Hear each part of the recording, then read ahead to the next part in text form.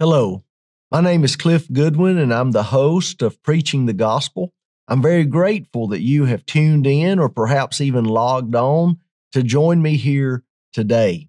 As always, I have my Bible open before me, and I want to begin by stressing the fact that the Word of God, the Bible, is our sole and final authority in all matters pertaining to religion and true spirituality. We need to remember that it is not the opinions or the doctrines or the commandments of men, but only the Word of God, by which one day you and we will be judged. John 12 and verse 48. How important then that we take opportunities such as this to better acquaint ourselves with the Word of God, gleaning from it in order that we might store it up in our hearts always, and also apply it to our lives day by day. We know that the Word is able to save our souls. James chapter 1 and verse 21. Now, I say all of those things by way of preface or introduction here today. The title of our study is pertinent to those thoughts. Our title comes today in the form of a question. What is sound doctrine? What is sound doctrine? Now, in our day and time, there are a variety of approaches and responses to a question such as this. For example, on one extreme, there would be those who would say, look, I'm not even giving doctrine the time of day. Doctrine is unimportant. Nothing really matters beyond simply believing in Jesus, in His identity, and in His authority, even if they go that far. And so many just reject doctrine altogether. Others, they misunderstand doctrine to include their own opinions and even to include perhaps sanctioned traditions over years of time, or maybe even over centuries of time. And so the need is pressing for us to ask, but not only to ask, for us also to find the biblical answer to the question, what is sound doctrine? And so I'm so thankful that you're with me, and let's go to the Word of God and begin answering this question. First of all, the word sound needs to be defined.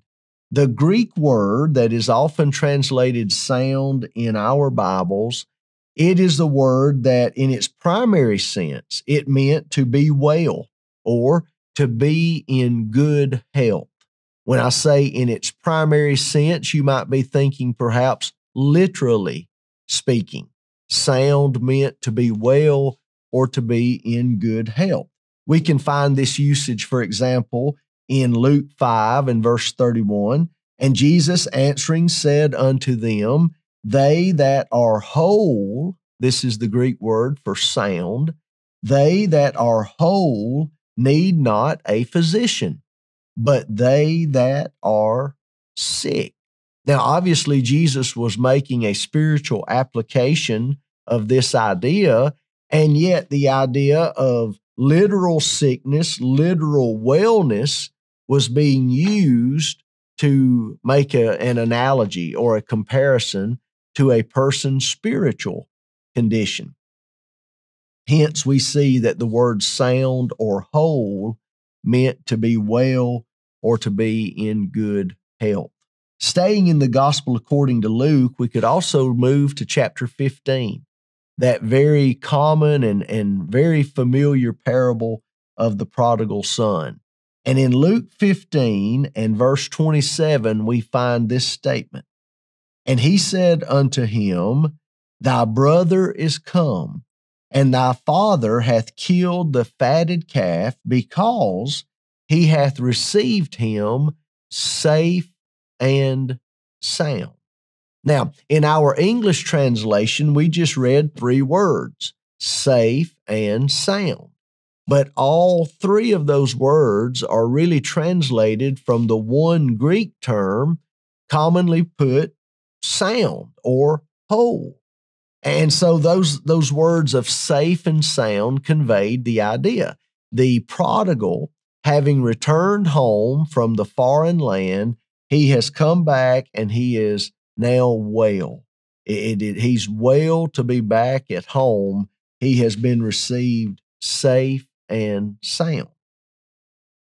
And so in its primary or perhaps literal sense, sound meant to be in good health.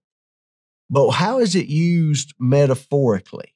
When it's taken now and it's used in connection with doctrine, what's the sense there? Well, Thayer, who is renowned, of course, as a Greek scholar and lexicographer, he said of the word sound, used of one whose Christian opinions, I think I and many of you would probably say beliefs, one whose Christian opinions or one whose beliefs are free from any admixture of error. When I saw that statement from Thayer, I was intrigued by that. That's accurate. That's biblically accurate, but it's also very restraining and very confining, which makes it biblically accurate. One whose opinions or beliefs are free from any admixture of error. And so when we speak of soundness with regard to doctrine, what we are acknowledging is we are acknowledging there is truth. It is absolute and knowable truth. And we're acknowledging that there is also error. And thus a person is sound, or his doctrine or his manner of life is sound when it is free from any admixture of error. Again, that's from Thayer, and I thought that was very, very telling.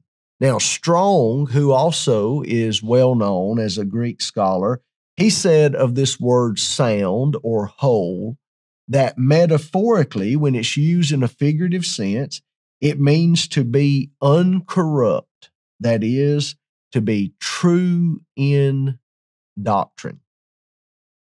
And so it's really easy, relatively easy for us to wrap our minds around. Soundness in a physical, literal sense means wellness, it means good health. But when we move it over into a spiritual sense, it means to be true. It means to be free from error. It means to be uncorrupt. Now, that word sound, of course, is connected to the word doctrine. And so that word also merits our attention, at least for a brief moment. The word doctrine, as we find it in our Bibles, particularly in our New Testament, the word doctrine simply means teaching. Teaching, and it especially often refers to a body of teaching or a deposit, if you will, a deposit of truth, a body of teaching that is taught.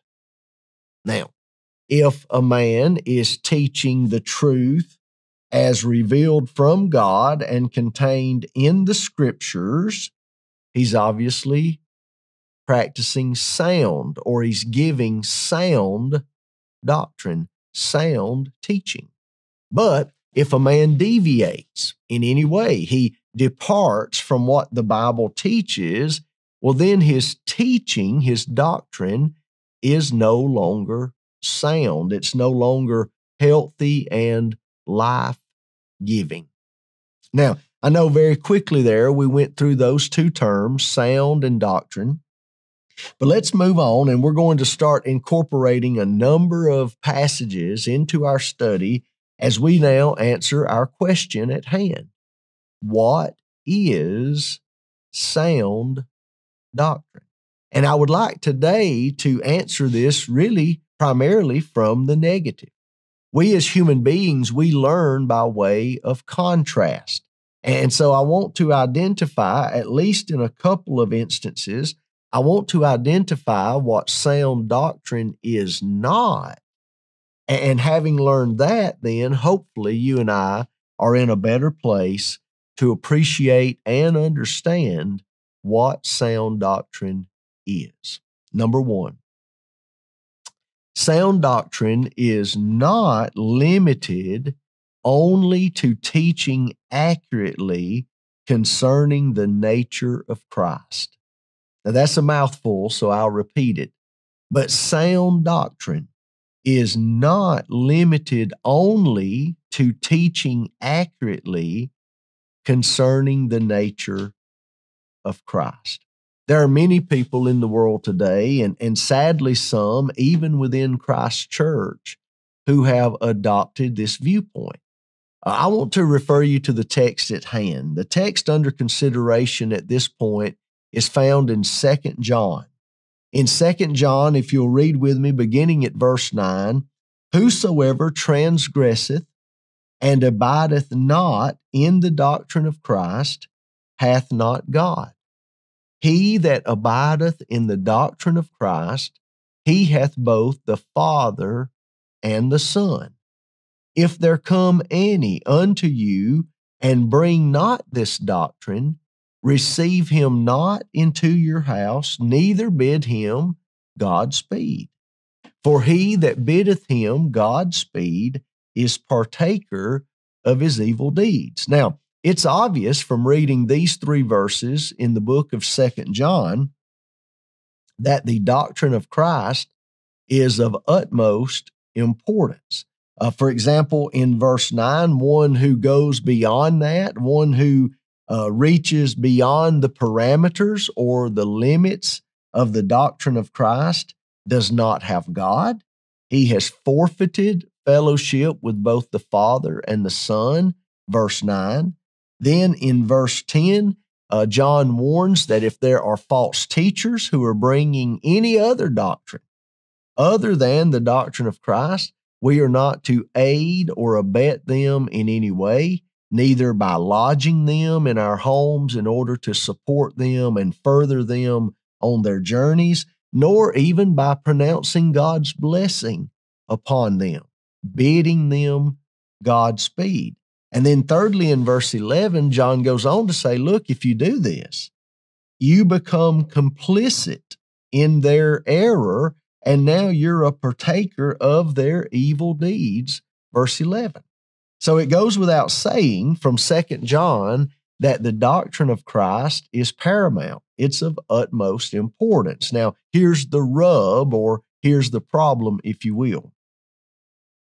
Increasing numbers of people today seem to be saying that the doctrine or the teaching of Christ is more accurately understood as simply the teaching about Christ, the nature of Christ particularly, and they draw this from the context of 2 John, which I will admit, in the book of 2 John, John does address the nature and the identity of Christ, and that too is absolutely paramount. If we miss the nature, the identity of Christ, then we're lost. We're in our sins. But it's not only the identity of Christ that is of paramount importance, it's also the authority of Christ that is likewise important. See, because Christ is deity come in the flesh, because Christ has died on the cross and been buried and has been resurrected victoriously, he has been given all authority. Matthew 28 and verse 18. And from his own lips, Jesus said there, as recorded in Matthew 28, that the apostles initially, and by extension, I believe, believers still today, we are to go forth and teach all nations, baptizing them in the name of the Father and of the Son and of the Holy Ghost, but also teaching them to observe all things, whatsoever he has commanded. Now, if the doctrine of Christ, as read in 2 John, is limited only to the teaching about Christ, the teaching concerning his nature and identity, well, then Matthew 28, 18 through 20 really become void. those verses become void and empty of any real meaning. The authority of Christ really becomes a moot point. If we only need to understand his identity and believe that, then what of his authority? We really need not submit to his will. We really need not obey his teachings. And yet that is contrary to everything we find in the New Testament. It's summarized very simply by our Lord's own words, once again, much like we found in Matthew 28. This time they come to us from Luke chapter 6. In Luke 6 and verse 46, Jesus himself asked, "And why calleth me, or why call ye me, Lord, Lord, and do not the things which I say?" And so really these two concepts, they go together. The doctrine of Christ, as we read it in 2 John, for example, yes, it involves the teaching about Christ, his identity and his nature, absolutely. But the doctrine of Christ obviously also includes the teachings from Christ, the doctrine that he has given. Now, to further show and demonstrate that, let's stay with the same inspired penman, the Apostle John, right? He wrote the book of 2 John, but he also wrote the gospel according to John. Compare what we read in 2 John verses 9 through 11 with what we read now in the gospel according to John, chapter 14, verses 23 and 24. Jesus answered and said unto him, "If a man love me, he will keep my words." Would those not be the teachings of Christ, the doctrine of Christ? Absolutely. "And my Father will love him, and we," Jesus with his Father, "will come unto him and make our abode with him." Now that's striking, because in 2 John, the same writer, John the Apostle, will write about having both the Father and the Son if we abide in the doctrine of Christ. And so the imagery here is very, very similar. Verse 24 of John 14, "He that loveth me," Christ, or "he that loveth me not," rather, "keepeth not my sayings." And so if we do reject the teachings from Christ, then we don't love Christ. "He that loveth me not, keepeth not my sayings. And the word which you hear is not mine alone, but the Father's which sent me." And so again in verse 24, Jesus and the Father are linked together, and man's keeping the sayings of Christ is given in connection to both Christ and the Father, much like what we find in 2 John verse 9. And so it goes without saying, I think, without any further argument, really, sound doctrine is not merely or only teaching accurately regarding the nature of Christ. Now, it involves that, and really that's foundational. It's because of who he is that what he teaches is important. And so we abide in both. We abide in the proper teaching concerning his identity, but we also abide in the proper teaching concerning his authority and his directives in life. The doctrine of Christ involves all of those things. All of those are important. Now, let's move on to a second point. Number 2. Sound doctrine is not pluralism or relativism.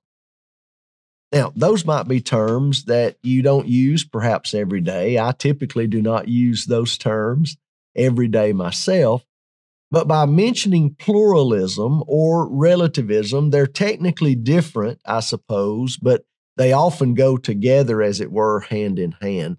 Pluralism denotes the idea that there are more ways to be right than just one way. Pluralism. We know the meaning of plural. And so when it comes to spiritual matters, pluralism would allege that truth is not exclusive. Truth is not unique and solitary, but rather there are many ways to be right with God. Pluralism. Now, I know that's a very simplistic and it's not a technical definition, but for our working purposes here today, I think that will suffice.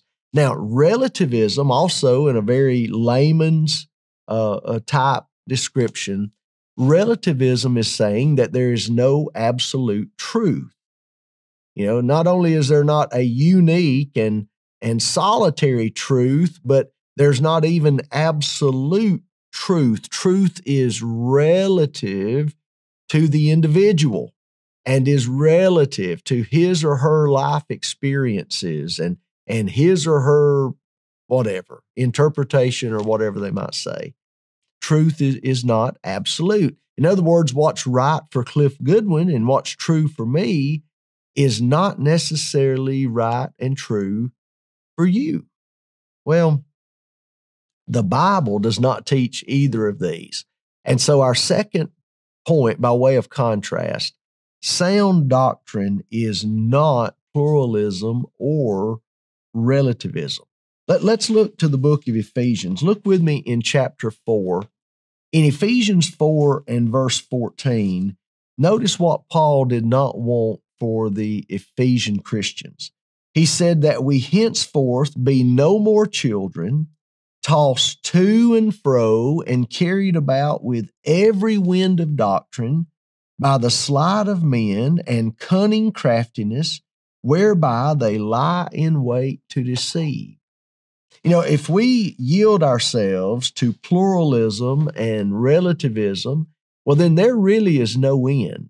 There is no end to the directions in which we might be swept and tossed and turned by the various and sundry and often even contradictory doctrines of men. Now, the only way to avoid that kind of spiritual fate is to realize that God has given us objective, absolute truth. And that sound doctrine requires that we come together on the teachings of Christ as found in the Bible. Consider 1 Corinthians 1 and verse 10. Now I beseech you, brethren, by the name of our Lord Jesus Christ, that you all speak the same thing, and that there be no divisions among you, but that you be perfectly joined together in the same mind and in the same judgment.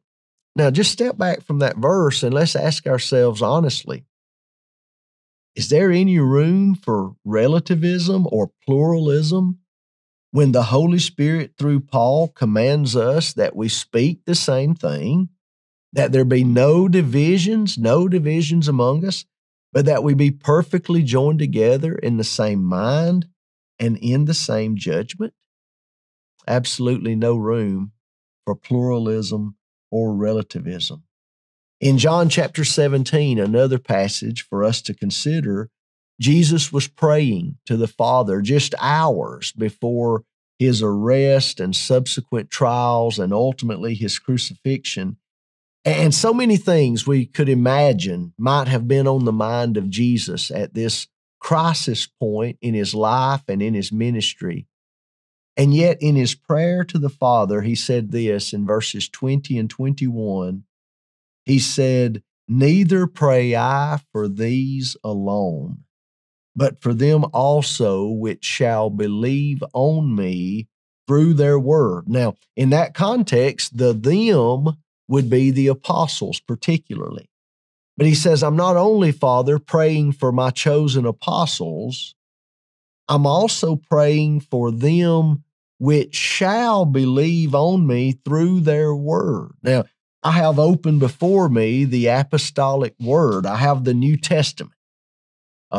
written either by apostles or by those who were in contact with the apostles. Those in the first century, inspired apostles and prophets of the New Testament.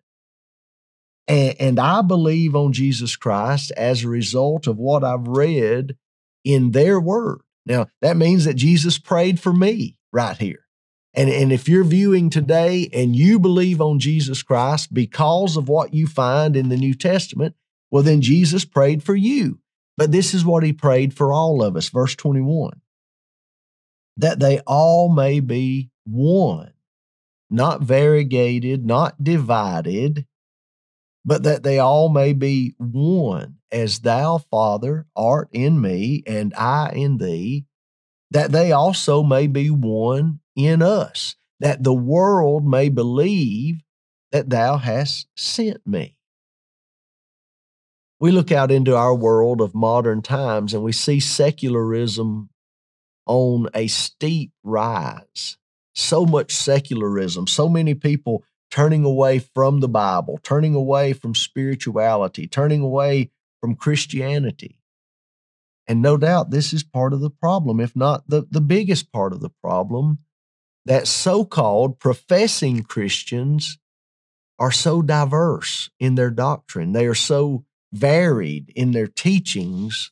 They are not unified, but rather divided. What is sound doctrine? It is not relativism. It is not pluralism.